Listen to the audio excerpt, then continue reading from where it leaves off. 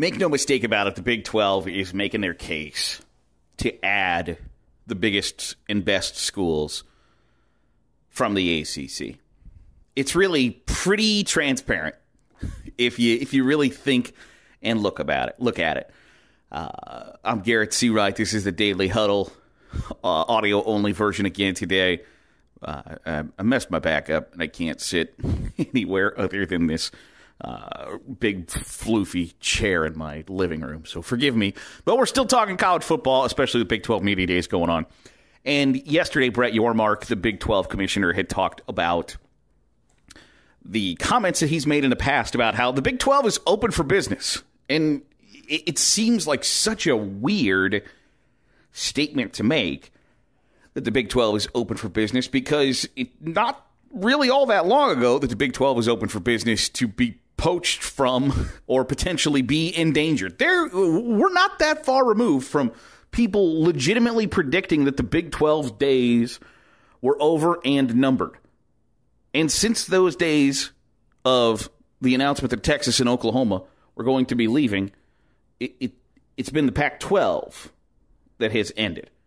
And there are schools suing the ACC to, make no mistake about it, get out of the ACC before the 2036 timeframe that they could do so. So while it's crazy to think that we're not that far removed from the Big 12 being the one that felt like it was on shaky ground, since then they've added 4 schools. Now, I think those 4 schools, or I guess technically what they've added 8 schools to the conference since that time. Now, 4 of them, I think, maybe 3 of them.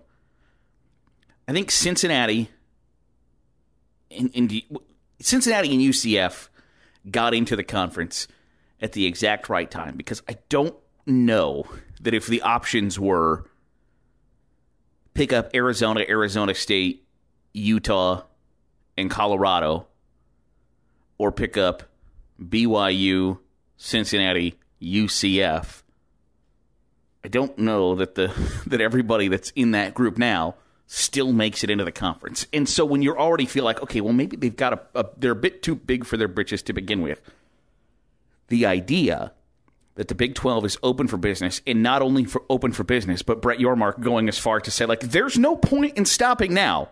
There's no point in saying, like, hey, we are not stopping at this number. If we can get more teams into our conference, we are going to do so.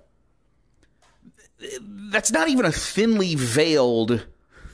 It's not a threat. It's nothing more than him saying Florida State, Clemson, Miami, Duke, North Carolina, Virginia. If you need a lifeboat, we're here. We're there for you. Because some of those schools, and while I think it's ridiculous, I think it is the dumbest thing possible, the Big Ten is not going to take Florida State and Clemson unless they have a dramatic change of heart in the idea that you have to be a member of the American Association of Universities by being, big dollar research universities. That Clemson and Florida State just simply don't meet that requirement right now. So unless those schools either make dramatic improvements and become members of that organization, or the Big Ten has a dramatic change of heart, it's just not a match made in heaven. And for the SEC, who now has all of their media deals with ESPN, and it shouldn't, again, I don't think academics should matter for the most part. Like, should Harvard be in the same conference as like West Virginia? No, probably not. But academics, I don't think should matter when it comes to athletics, but it does. And TV money shouldn't matter when it comes to athletics, but it does. And so ESPN's not going to be on board with Clemson, Florida State, and whoever else wants to defect from the ACC to the SEC, because they've already got the ACC. They've already got North Carolina. They've already got Duke, Georgia Tech, Boston College, Virginia, Miami, Florida State, Clemson. They already own them. And if the only way that the SEC is going to want those schools in their conference is if they're going to make more money. Well, ESPN's not going to pay them more money for what they've already got. So you're kind of in a rock and a hard place if you look at it from Florida State's perspective, from Clemson's perspective. Where else is available? The Big 12. In the past, it was announced, or I guess not announced, but reported, that Fox wasn't all that excited to pony up extra money to the Big Ten for Washington and Oregon, that they were kind of in the way of Washington and Oregon joining the Big Ten. Now, it all got settled eventually.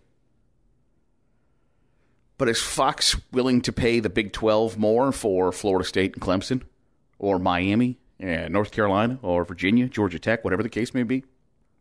Maybe. But it's, make no mistake about it, when the Big 12 commissioner says there's no point in stopping now, I don't know what everybody has argued in the past. Like the Big Ten has said, like, the highest we can go is 20. The biggest we can go is 20 members. That's as big as we can go. And if 8 great members showed up on the doorstep, you know what? They're probably going to change that too. And the Big 12 had 18 teams in it, and now has 16 teams in it. Or it's completely all messed up that the Big 10 has 18 teams in it, and the SEC has 16 teams in it, and everybody is marching towards a number that they don't know what that number is, where that official finite number of, oh my gosh, we are officially too big as a conference, because nobody has told them no yet, money-wise. No TV partner has said, like, that's too much. We can't do that. And so the Big Ten has deals with Fox, and CBS, and NBC. And the Big 12 has deals with Fox and ESPN. And the ACC and SEC have deals with ESPN. And until somebody says, because that's what happened with the Pac-12. The first time that the Pac-12 got told, like, hey, ESPN's not going to meet that number, Fox isn't going to meet that number, Apple TV is willing to meet that number, but it's not going to be, or I guess not willing to meet that number. We're willing to give you a little bit of money, and you guys are going to have to sell your own subscription services. The conference folded. It crumbled. So the first time that the Big 10, SEC, Big 12, or ACC are told no is when you're going to see things start to change, but I don't know when that is, because if the Big 12 is going to have Florida State and Clemson and Miami in it,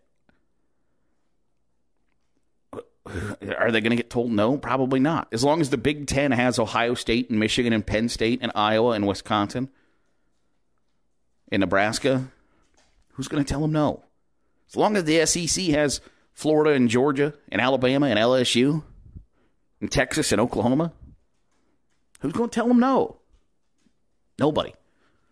And until the college presidents really wisen up and really get the berries to say, we're going to leave the hundreds of years of tradition we all have behind, because it's easy for USC and UCLA to say, okay, the two of us are going to leave our longstanding home behind.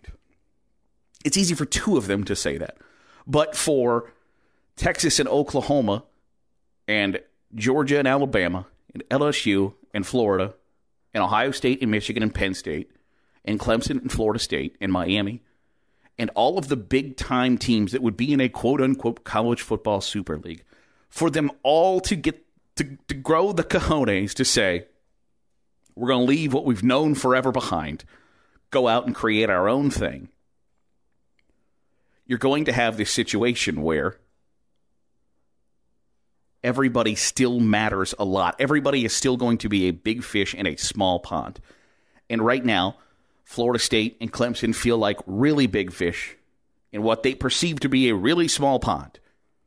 And so while the Big 12, I don't think, is the ideal pond for them, I don't think either one of them is suing the ACC to get out of that conference to then join the Big 12.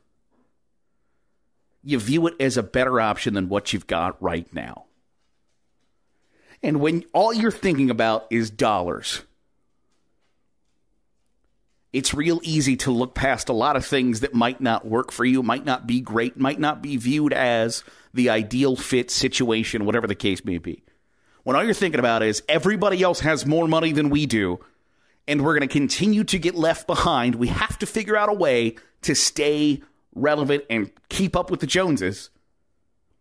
Those schools don't care about whether or not being in the same conference as Iowa State and Kansas State and Colorado and Arizona and BYU and Cincinnati and West Virginia. They don't care about that at the end of the day. Make no mistake about it. The Big 12 has eyes on Florida State and Clemson. And honestly, probably Florida State and Clemson and Louisville and Georgia Tech and North Carolina and Duke and Virginia Tech. Whoever they can get, I would imagine that they'd be willing to put together that super conference, because in a college football world where I've mentioned this before, where you sold your soul to the TV devil, TV windows matter, and if the Big 12 can go coast to coast, just like the Big 10, if they can get games that can start at 11 a.m. Eastern or noon Eastern and play all the way until games that start at 10 p.m. Eastern, where you can get games played at Utah, at BYU, at Arizona State, they're going to take that opportunity. And everybody's going to act like it's a match made in heaven when it's not. But when all you are thinking about is, you know, the adage from The Dark Knight when the Joker says, like, I'm a dog chasing cars. I don't know what I'd do if I caught one. That's the mindset from Florida State and Clemson right now. Is they don't have a plan for what they're going to do after they get out of the ACC. They don't know what the priorities are, what they want most. And the Big 12 is going to capitalize on that. They're going to strike while the iron's hot. If you can get big brands out of your competition, it is now officially a dog-eat-dog world. The Big 12 and Big 10 ate up the Pac-12 because it was vulnerable. And so you're either growing or you're vulnerable. And the Big 12 saying, we're growing. And whatever means necessary they got to do, they're going to do it.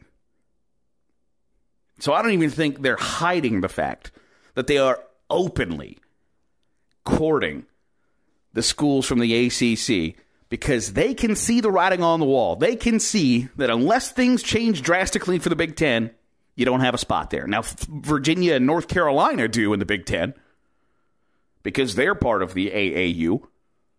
But Florida State and Clemson don't. Miami doesn't. So when you can see the writing on the wall that maybe the people that should can't, the Big 12's in a really advantageous spot right now. And don't be surprised if a judge rules that the ACC can't keep Florida State and Clemson in the conference till 2036. It ain't long until they'll have a deal in place with somebody else. And I'd expect it to be the Big 12. That'll do it for today's episode of the Daily Huddle. Appreciate you making us a part of your day, however it is, wherever it is you're doing so. If you're watching on YouTube, hit the subscribe button. Make sure you're getting all the great college football content that we're pumping out. If you are listening on the podcast feed, drop a 5-star review. It goes a long way in helping out the channel. See you tomorrow for another episode here of the Daily Huddle.